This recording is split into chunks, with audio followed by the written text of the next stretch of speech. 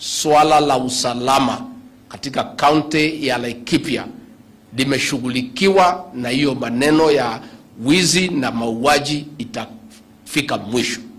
Na mimi ningetaka nichukue nafasi hii kuwapongeza county commissioner wetu na katika police commander na wale kamati zetu sote za usalama kwa kazi nzuri ambayo mmefanya. Asanteni sana. Lakini kugali kumebaki 30%. Tugali tuko na maafa hapo, tuko na hapo wizi wa ng'ombe na area hiyo na area zingine.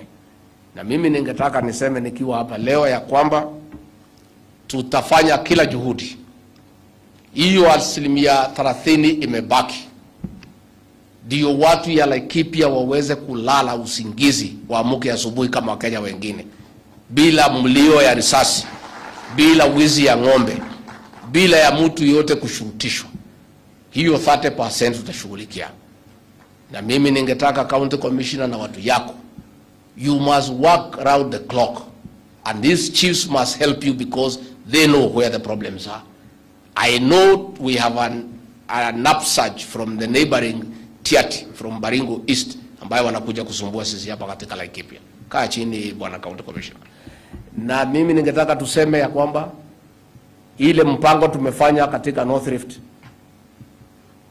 ya kuweka askari ya jeshi na wale ya polisi, au maharamia watu wanatusumbua walikuwa wanafikiria ni mchezo, kwa sababu hapo mbeleni askari walikuwa wanamwagwa, kunakuwa na operation mwezi 3 mwezi 4 wanaondoka, wale bandits wanarudi.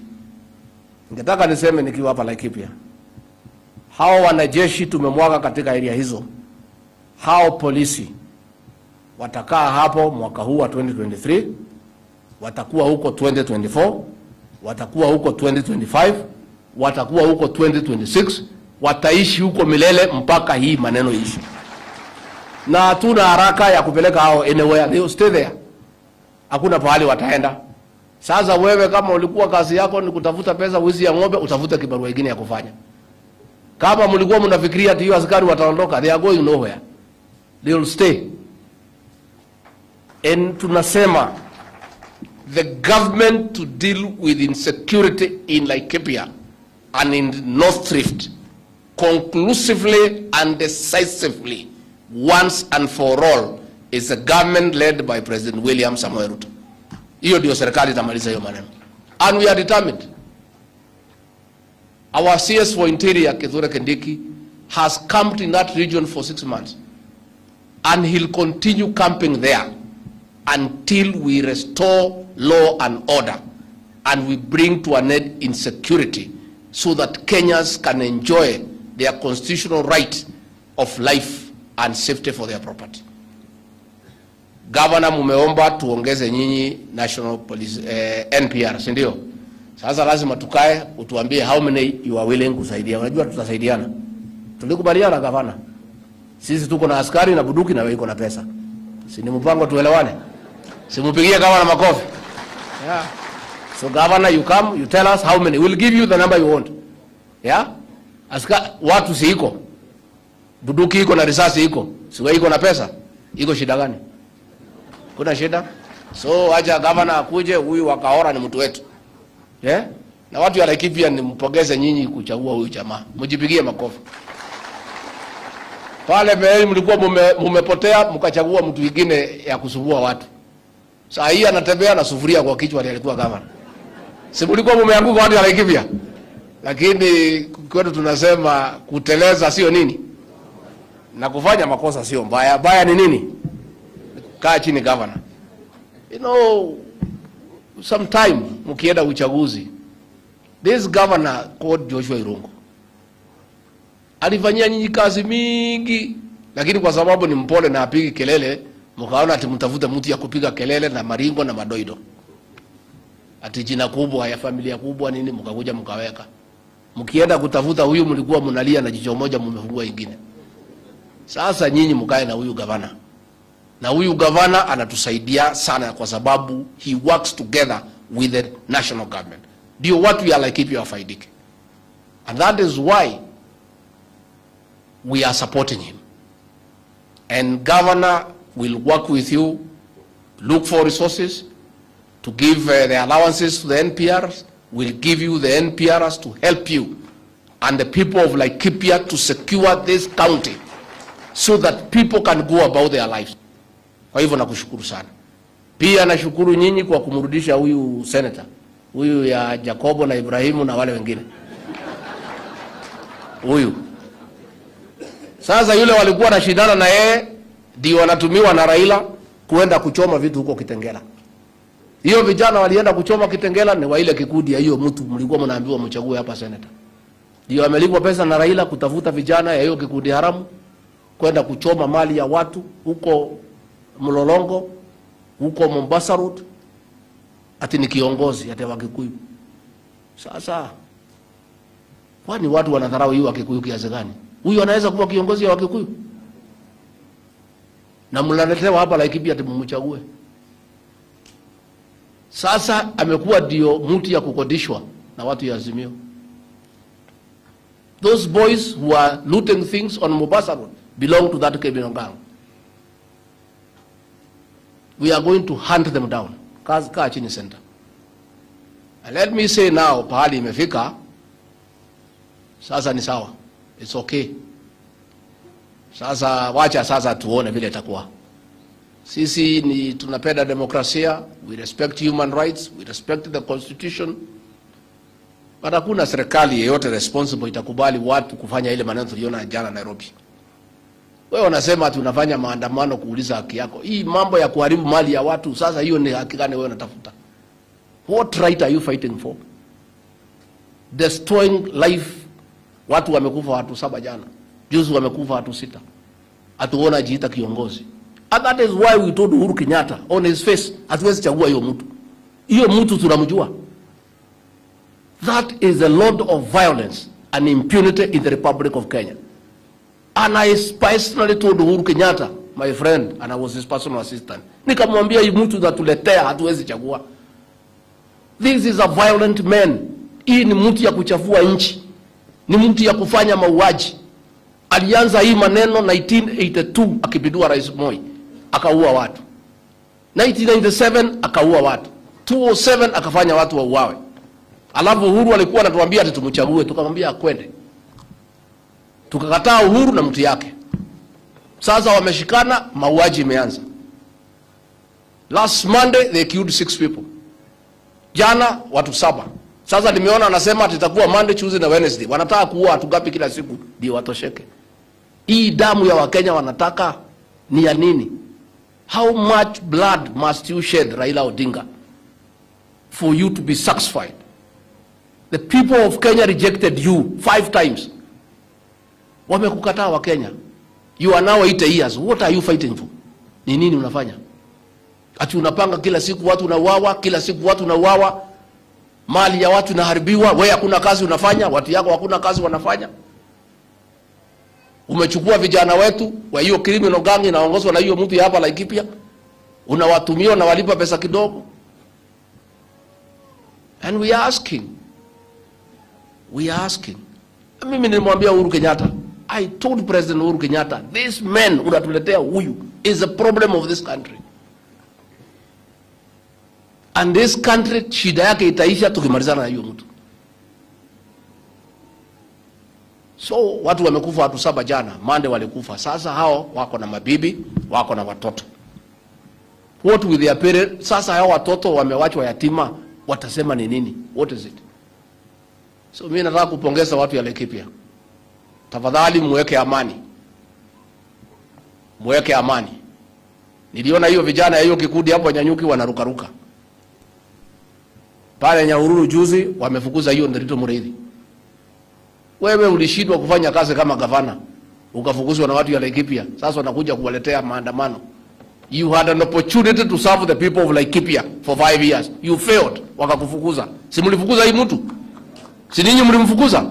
Sasa analetea nyinyi maandamano hapa mfanyie nini? Analetea nyinyi Raila Odinga kuja kuchafua amani Laikipia.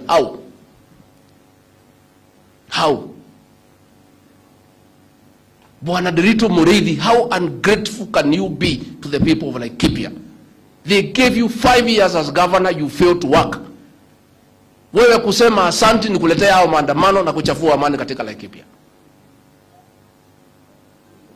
Why can't you tell the people of Laikipia, thank you for giving you 5 years? Walikupatia nafasi ukashindwa na kazi. Sasa umerudi hapa kuja kuleta vijana ya kundi haramu kuchafua amani katika Laikipia. Laikipia already we have a problem of insecurity ya bandits. Wewe unakuja kuongeza maneno mengine hapa ya kukoroga watu ya Laikipia. I'm going to call a meeting for the leaders of this region, the Mount Kenya region, to make a decision on how to deal with these characters now. This region, hakuna mtu atakubaliwa kuja katika region hii kuchafua amani. Yeah. Mkitaka kuchafua amani, mchafue kwenu. Sisi katika Mount Kenya, we have never known hiyo ujinga ya kuwawa watu na kuharibu mali. It has never happened in this region. Sasa wewe Derito Murithi, wewe Kioni, wewe Wairia, mnandanganywa na Raila, mnakuja kuchafua amani hapa katika Mlima Kenya. Watu ya Mlima Kenya ni watu ya bidii, ni watu ya biashara, ni wakulima. Hawajui mambo ya kuharibu mali. Watu ya hapa ni watu ya kutafuta mali na kuchunga mali. Kweli ama uongo? Sasa nyinyi mnatumiwa na huyu kibaraka wenu kuja kuchafua amani katika area hii. I'm going to call a meeting for leaders. We are going to make a decision as a region so that we agree what will happen. But this region, kama mtu nataka kuharibu pahali ingine, not this one. This one, no, it will not happen. Sasa we have a challenge as a region ya pombe. Tuko na challenge ya pombe na banki. Tuko na challenge ya matuna. Tunajaribu kuokoa watoto wetu kwa mambo ya pombe na banki. Nyinyi watu ya Azimio mkija hapa mnatembea na Wajakoya, yule anasema bangi watu wakuze na watumie. Rafiki yenu yule mkubwa ni Wajakoya. Yule mtu ya kusema watu wafanye nini? Watumie bangi. Shida yetu katika region hii ni bangi. You cannot be for this community. You are against this community. As a region, we have a challenge with the drugs, with the bangi. And we are trying to work with our security officers, with the leaders, with the church, to deal with the problem of illicit brews and drug abuse in this region. Then the guy you walk around with is the one telling our children that bangi is a good thing. They should grow it and they should be allowed to use bangi. And then you say you are a leader from this community. Lakini hata mimi ninajua nilikuwa najiuliza, how come watu wazima wako na akili na wamesoma wanaweza faa sufuria kwa kichwa, lakini saida niona wanatembea na Wajakoya nikaelewa.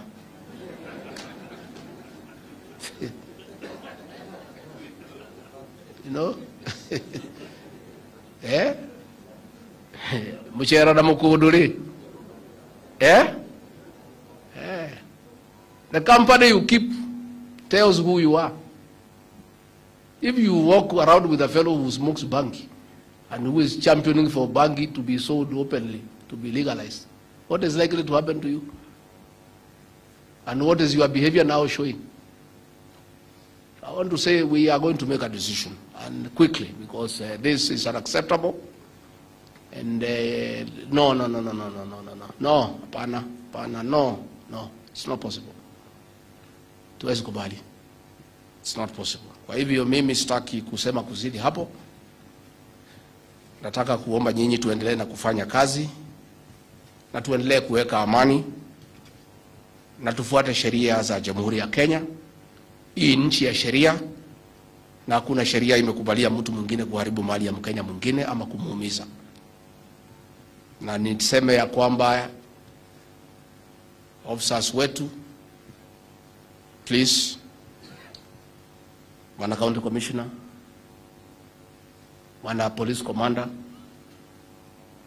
don't allow, under whatever circumstance, the resurgence of that criminal gang here in Laikipia. Don't. Yeah.